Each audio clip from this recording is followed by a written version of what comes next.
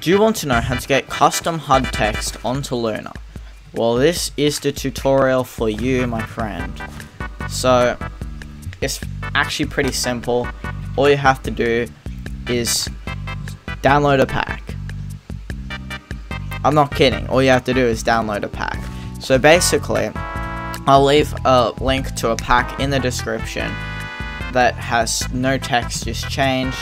Basically, you want to install it, you want to put it on, and basically, like this, right, you basically just put it underneath all of that, and you change the name of the pack to what you want this text to be, and basically, you put it there, and then you copy these settings in your pack display mod, and you can just put it where you want, and I have it in this bottom right corner.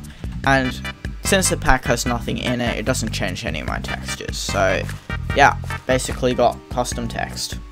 Thanks for watching. Please consider subscribing. Peace.